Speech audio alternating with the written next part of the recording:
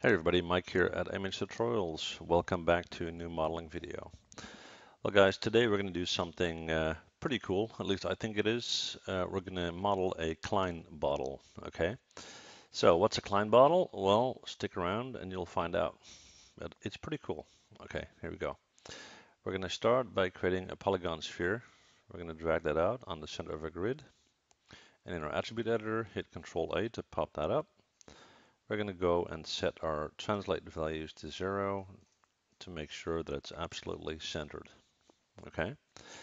Next thing we're going to do is we're going to cut off a piece of the bottom section. So we're going to move in and we're going to right click, go to face, and let's drag select this part right there. Okay.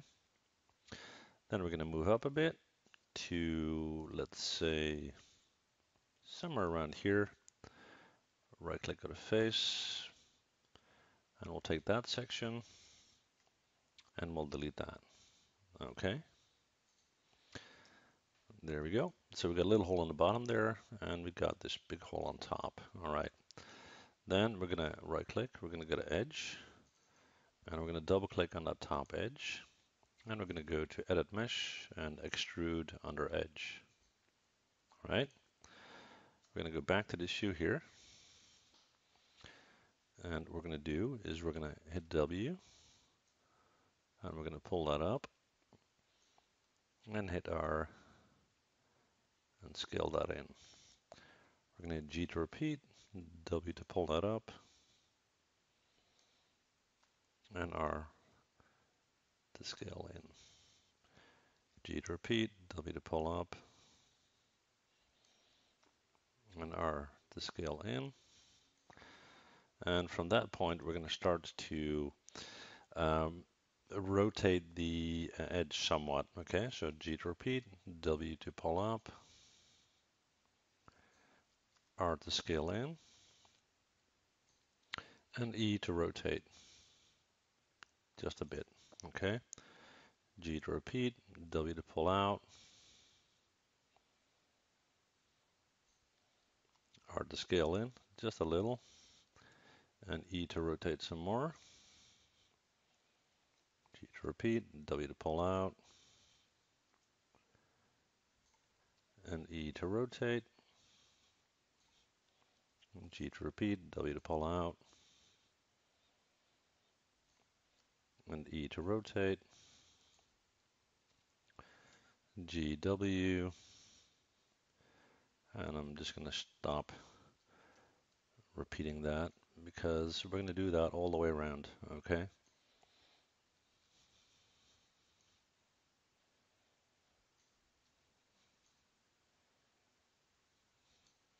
This time I'm going to scale it in a little bit.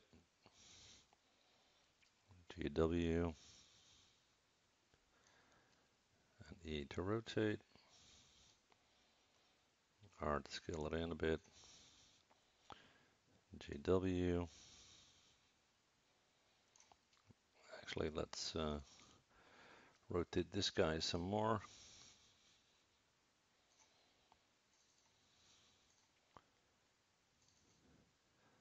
Let's rotate that one.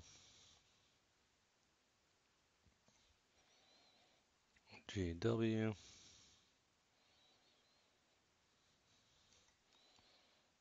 And E to rotate. GW. And E to rotate.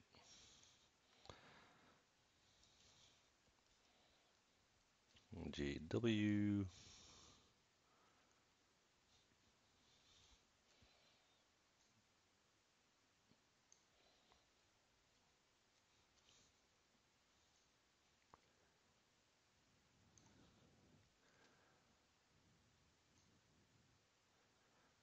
Okay, and now we're going to hit 4 for wireframe mode so we can kind of see what's going on there. G to repeat, W to pull out, and just rotate that a little bit. GW, and we're going to go through right there, and we're going to start to rotate back. just a little GW. And right there, we're going to start to scale it out a little. And E to rotate somewhat. And we'll just move in a little so we can see it a bit better. G to repeat, W to pull out. And we want to kind of end up on top of our opening, or at least close to.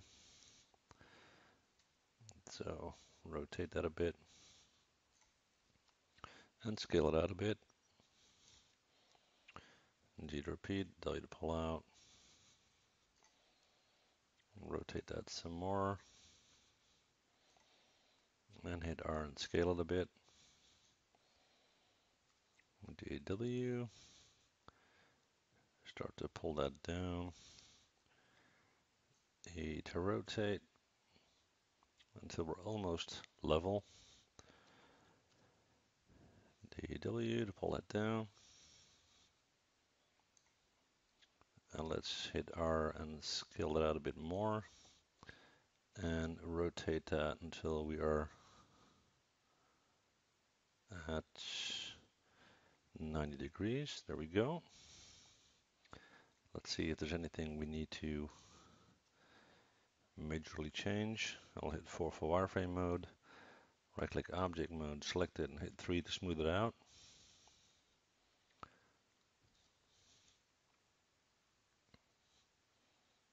Okay, not bad. Then we're going to move in and we're going to go to the bottom. Right click edge. And we're going to take that outer edge right there. Okay. And let's see. We're going to go to edit mesh, extrude under edge.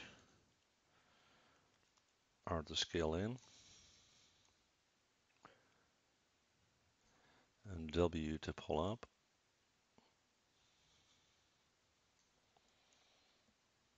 Okay. And let's see, we're going to hit G to repeat, W to pull up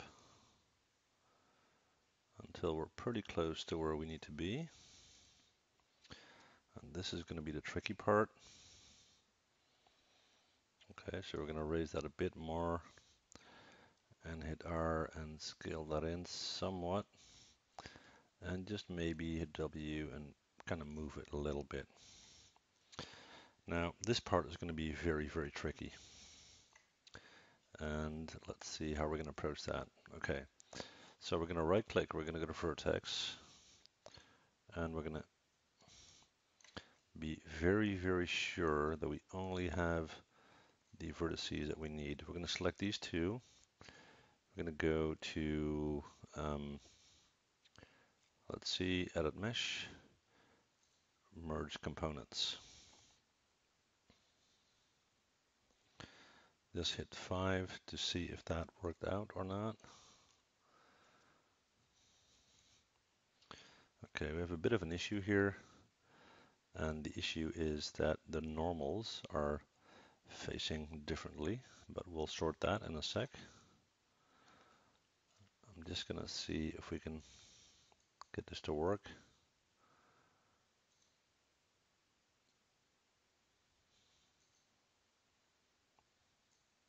And it doesn't really want to, and probably I'll try to fix that right now, is because, okay, we're going to right click, go to object mode, go to edit mesh and extrude under face, and we'll do a thickness of 0.02. Let's see if that's enough. We're going to hit 4, we're going to bring that in. Select our object, right click object mode and hit 1 to make sure that it's not smoothed out. Then right click vertex, and again make sure you only have the vertices that you want. And let's try that again. Merge components. Not really playing ball here.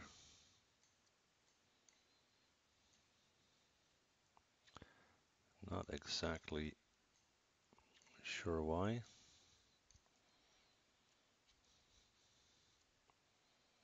Let's see. Okay, let's try this. So I got these two vertices. We're going to go to Edit Mesh, and let's do Merge Components to Center and see if that works.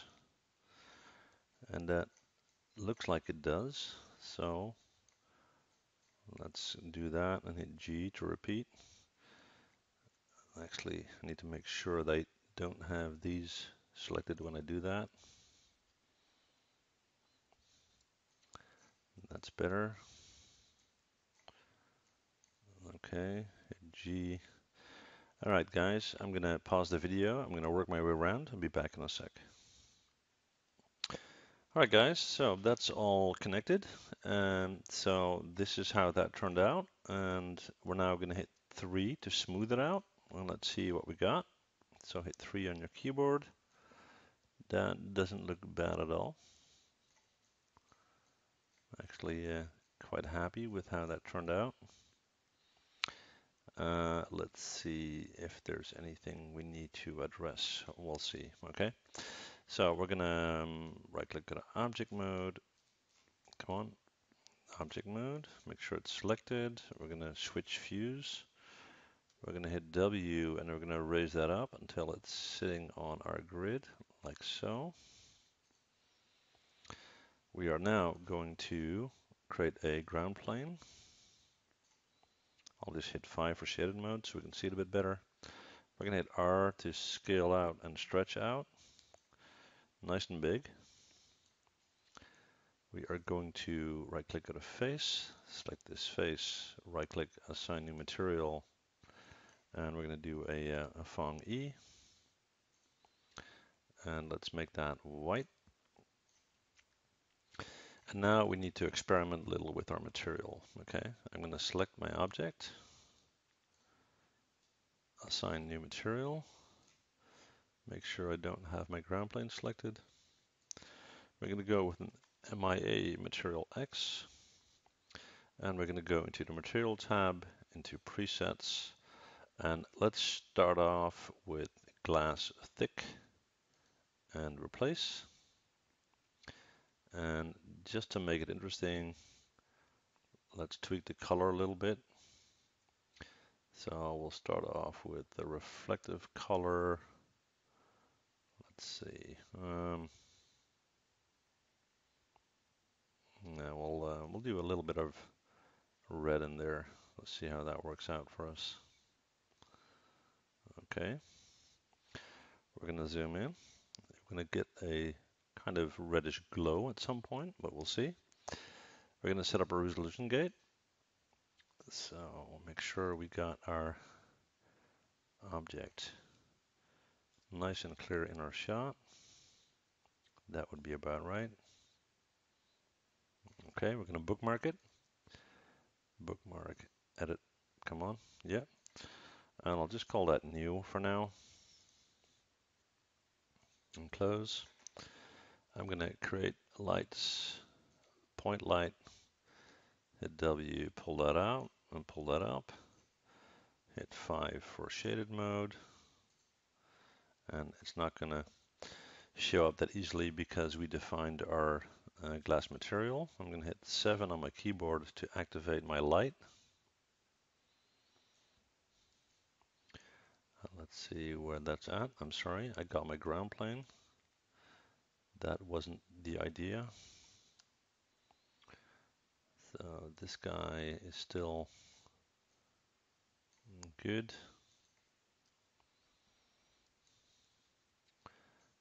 That's my light. That's the guy I wanted to move. Let's pull that up here somewhere. And maybe decrease the intensity a little bit. Let's do 0.65 just to calm that down a little, okay? Let's see, we'll create an ambient light, which is extremely bright. So we're going to push that out here to the back and bring that down to 0.1 in its intensity. And we're going to go to View Bookmark and New. There we go. We're going to go to our render settings. Now, we used a mental ray material, so we have to do that in our rendering as well. So we're going to select mental ray as our render engine. In our common tab, we're going to go down to the image size, and I want to use HD 1080 for my image size. Okay, resolution 72, that's fine. This is for render passes. We're not going to deal with that right now. We're going to go to our quality, and let's bump that up. And I typically want to do that at about 1.5. Ray tracing, I'm going to increase these values a little bit because we're going to have light passing through glass and so forth. So I'm just going to roughly double these values, and we'll do 6, and for these I'll do 3 and 3. Okay, so we're going to go to indirect lighting.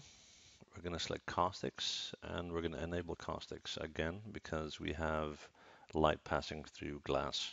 Okay, and I'm going to select global illumination, and I'm going to use image-based lighting. So for that, I'm going to need to select a file, and we'll do that now. So I'm going to go to my documents, to my Maya folder, to my HDRI images. And like I say in most videos, you can find a lot of these online for free. Just Google for free HDRI image and you will pick up a few like I did. And let's see, what are we going to use for this one? We'll do, let's see, I'm going to take this one and give that a try. Okay, so I'm going to do a quick test render and I'll see you guys in a sec. Okay, well, definitely some tweaking to do. Looked a bit off for a couple of reasons. So first of all, I'm going to go and delete my history. Way too much stuff going on here. So edit, delete by type, history, much better. I'm going to go into object mode, right click object, my MIA material. I'm going to go to presets and I'm going to change that. I'm going to go to glass solid and replace. Okay. Then in my color, let's see, I'm going to take this color and I'm just going to make it slightly darker and just see how that turns out. Okay, and my ground plane here, it's reflecting a lot of light. Okay, and I have it set up white, so let's bring that into black, and hopefully the rest of our light setup will compensate for that. Okay, so I'm going to go to view, bookmark, new once again, and I'm going to do another test render. See you guys in a sec. All right, guys. Well, this version looks a lot better. The thing is, I kind of want to see the entry into the bottom of the bottle, right? And that's not really visible the way we have it set up right now. So what I want to do is I just want to rotate this guy. Okay. So I'm going to hit E and I'm going to rotate it over. And let's see if we can maybe get that at an interesting angle. We'll do something like this,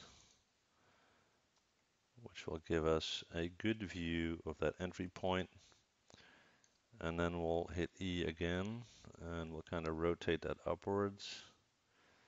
This should give us a fairly nice shot of the bottle. We'll tilt it just a little. That's what I'm going for. Okay. Well, this should be our final render. Once again, I'll pause the video. I'll see you guys when it's done. Well, there you have it. There's our Klein bottle, and I think it turned out okay. So it was kind of tricky, but you know, we got there. So hopefully this works out for you guys. And if you have any questions, I'll help where I can. Just leave a comment or, you know, check out my Facebook page where a lot of people are hanging out and sharing their work and asking questions and so forth. Okay. Well, guys, thanks for watching. As always, really appreciate your support and love to see you guys again. Bye.